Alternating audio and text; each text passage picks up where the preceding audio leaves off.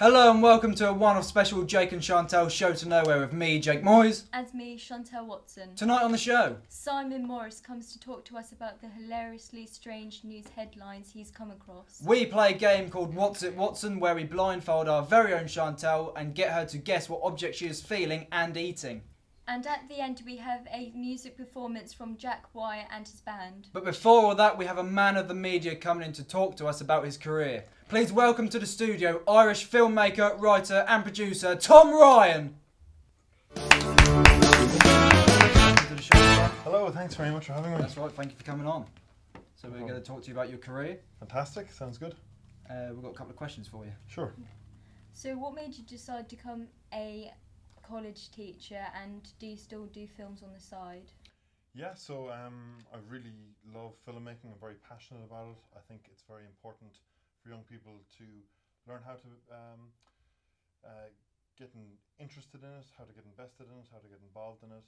So I think I absolutely love being a college lecturer. I love being able to sort of pass on that experience to the next generation of filmmakers. I do still work on films on the side. I have a short film project coming up later this year that I'm looking forward to getting working on. And yeah, it's all very exciting.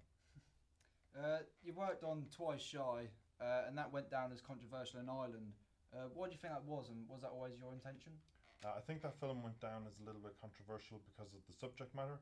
It dealt with a young couple who travelled from Ireland to England to have an abortion because abortion was illegal in Ireland at the time. Yeah, we knew it would be controversial making it, but I think it's important to make films that have something to say, something important to say, and start a conversation with the audience. If you were to make a film in England, what would it be about? It's a very good question. It could be about anything really. I think every day there's always new ideas popping in and out of my head. I just need to kind of take the time to write them all down, I suppose.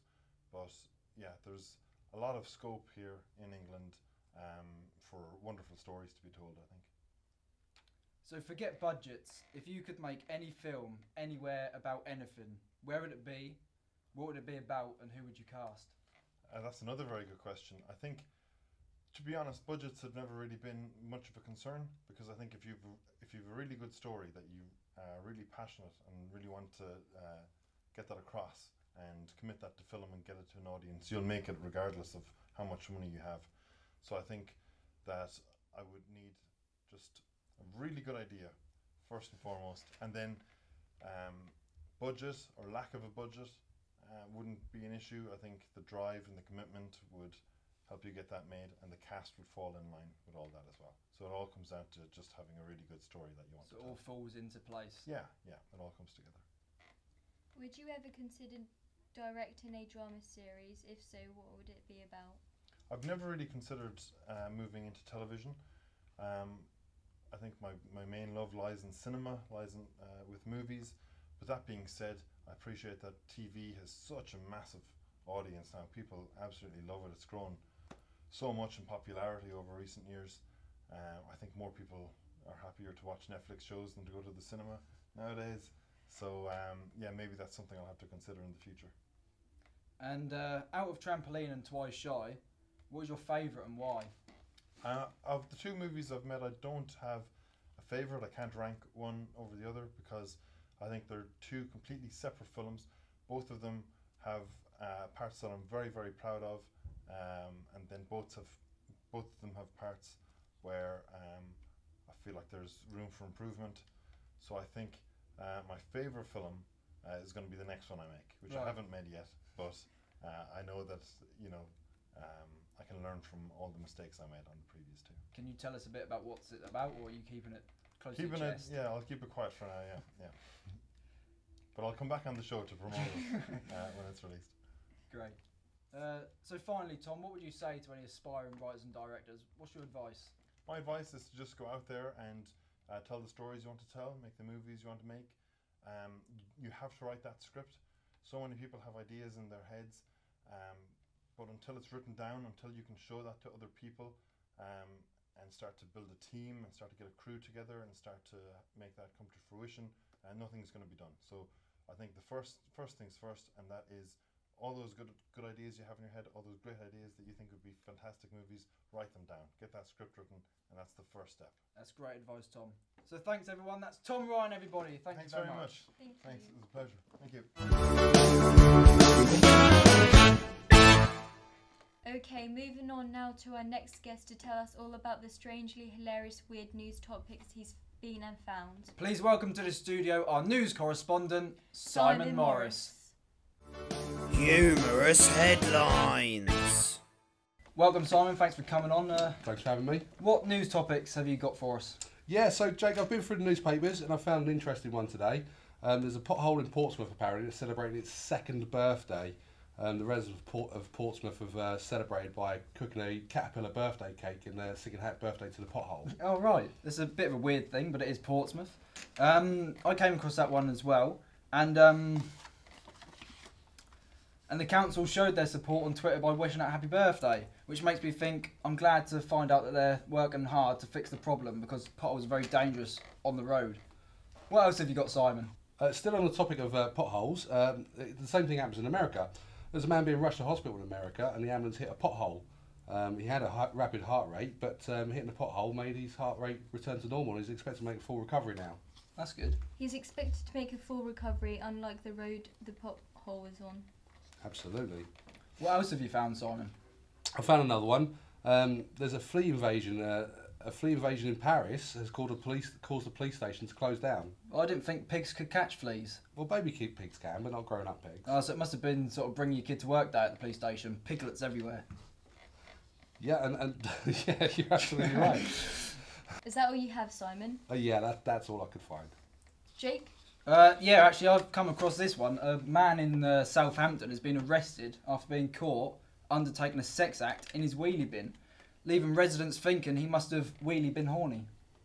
Great, so between yourselves you have offended the police force and made an awful pun about a man in a wheel bin. Wheelie bin, yeah. I know, it's great, isn't it? We only deal with the important issues here on the show to nowhere. Thanks very much for coming in, Simon. Thanks for having me. Thanks very much. Thank you. Thank you very much. Simon Morris, everyone. Humorous headlines. Okay, moving on to our next part of the show now. The part that I'm not looking forward to. It's time to blindfold Chantelle as we play... What's it, Watson?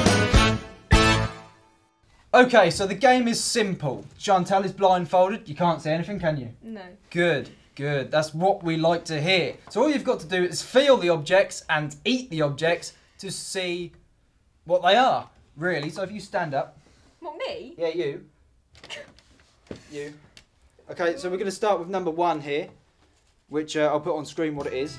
So if you come forward. Oh yeah, definitely. I can't see anything. Right. I'm going to hold up a plate to you and you're going to eat. No, what's on there? It's okay. What? I'm scared. You've got to describe it and tell me what you think it is. What, can I eat it? You can eat it, yeah, you can eat this one. Oh, what the hell is that? What's the texture like? Right. What does it taste like? Right. Spit it out if you like. Is it banana? It is banana, well done, that's a point to you. What do I win? Well, do you win? You get to keep the objects. You get to eat. I don't want that. You get to eat as much as you want. Okay, so the next one is a feely one. You got to guess what you're feeling here. So I'm gonna hold a plate up to you, and you got to tell me what it is. I'm gonna put it on the screen what it is. Right, here's the plate. Feel what it is. What is that? Give it a good stroke. No. Give it a good stroke. It's a snake. It's not no. a snake. Where am I going to get a snake from? The zoo. The zoo. I don't know what to... Have a feel. It's all slimy. What do you think it is? I don't know. Can I pick it up? You can pick it up, yeah. Pick no, it up. it's a fairy. What? It shouldn't be furry. What is it? Pick it up, have a look. Have a good old feel of it. Have a stroke of it. I mean, you can lick it if you want, but I wouldn't advise it. Can I break it? You can try, but you might slip about. What is it? What do you think? Give it a rub. It's a banana. It's a banana, but what's on the banana? Why does it feel so slimy? I don't know. It's a glue. What do you put on banana? What do you put on bananas at school? I don't eat bananas. I don't like it. Not to eat. To demonstrate something at school. What would the teacher put on a Condom. banana? Yes. It's a copper on a banana. I don't want that. You still have to keep that one. Right, the next one is a feely one. So I want you to put your hand on that plate. No, is this mayonnaise? It's not mayonnaise. I might cry if it's not mayonnaise. mayonnaise. I promise you, it's not mayonnaise. What is that? What does it feel like? What's the texture? Is it slime? It's slime. Well done. You got that one quickly. Well done. Do you want it? I don't want it. Don't chuck this over me. Right. So the next three are taste ones. I'm gonna get you to taste this one first. You should like this one. Describe what it is. What you think it is. The chocolate. Chocolate. What type of chocolate? The Cadbury's one with the stuff on it. The Marvellous creation. popping candy. Well done. You got that one. Okay. So two more now. Here's the next one. Take a bite of that and see what you think. Oh no, what is that? I've never tried this, so I don't know what it's like. Oh, okay.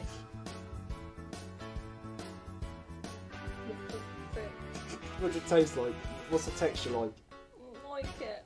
You don't like it? You don't like it? I'll take that one away. I need a bin. I'll take that one. Spit it on the table. Hang on, take that. Spit it into that. Where is It's a white. that? It's a white. Oh, there. So you don't like that one? No. I'll tell you what that one was. What? It was a Snickers bar, but it was a protein one. That's rank. I've never tried it, so I wouldn't know. Okay, the last one then. The last one. You turn around to here. There you go. Take a bite of this and tell me what you think it is. Again, explaining the texture and the taste.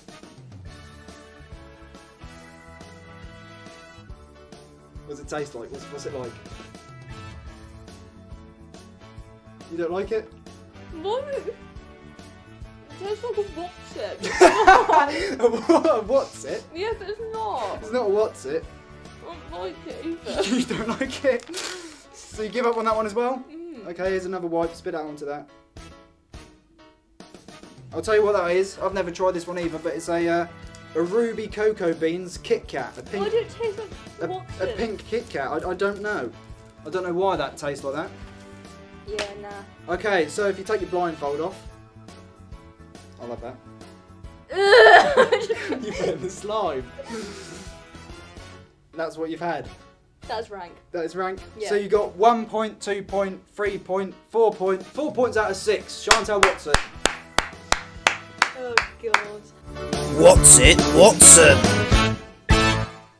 That's all we got time for on the show to Nowhere this week. Thanks to all our guests, Tom Ryan and Simon Morris. To leave us off here is with a special performance, especially for us. Please welcome to the studio Jack Wyatt and his band. Goodbye from me. And goodbye from me. Ladies and gentlemen, Jack Wyatt and his band. Good night. Love, she sits apart from me, possessed behind the eyes. But apart from the frightening, the moaning, the biting, seems to be a nice guy. I know what she thinks when she looks at me. She looks with such despair. You're not the only one around here who needs a bit of fresh air.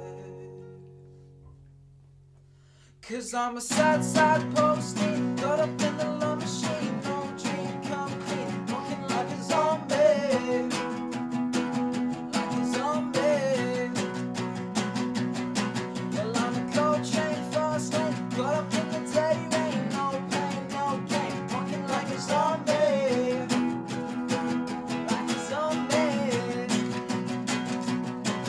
Well, it's so crazy, I'm nice, falling apart, she's on the road, where she goes, but she won't get far. So